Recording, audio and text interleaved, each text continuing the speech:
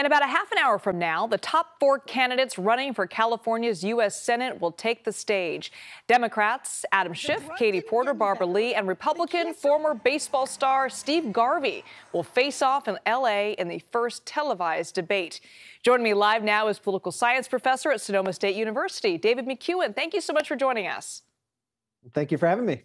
Now, David, these candidates are vying to fill the late Senator Dianne Feinstein's seat. What are you expecting to see in tonight's debate? Look, Adam Schiff is in the driver's seat. He's the front runner here. But can Steve Garvey really perform on the debate stage? We haven't heard or seen a lot of Steve Garvey. Can he hold his own with the others who were there? Barbara Lee, the Bay Area's own Barbara Lee, is trying to turn out progressives. She's been polling far behind in single digits. And Katie Porter has to thread the needle. So you're going to watch the Democrats come after on this anniversary of the Roe decision, someone like Steve Garvey. Garvey has to show that he can perform. And if he can perform, can he move on to that second stage, given California's kind of top 2 system? Nonetheless, Adam Schiff's still in the driver's seat in this particular race. Yeah, it's interesting. I want to go back to Steve Garvey. I wanted to get your take on him because, as you mentioned, it's his first political debate. He doesn't have a lot of political experience, if any.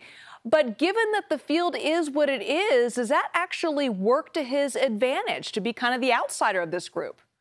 Yeah, I mean, look, there are a lot of Democrats in this state, and, about 1 in 4 voters roughly are Republicans. But Republicans stay closer to party. They vote more en masse. They don't tend to scatter like Democrats do.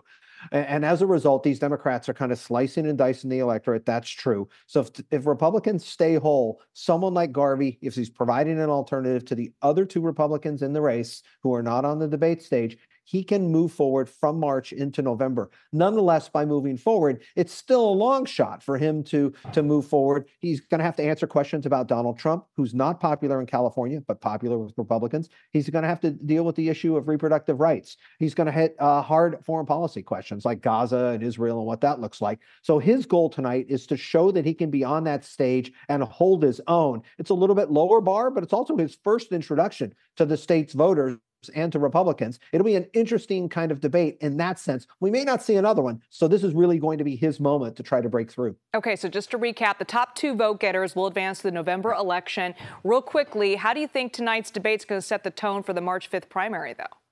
Yeah, I mean, look, voters are just going to start getting mail. They're starting to see ads. Adam Schiff is clearly that favorite. The institutional kind of Democrats have aligned behind him. It's going to be hard for Barbara Lee, I think, to cut through. She cut some of that progressive vote. And then Katie Porter's got to really thread that needle. That's also a tough thing. So look for Garvey and Schiff and what they do. Adam Schiff should play it safe tonight. We'll see if that's so. All right, David McCuan, thank you so much.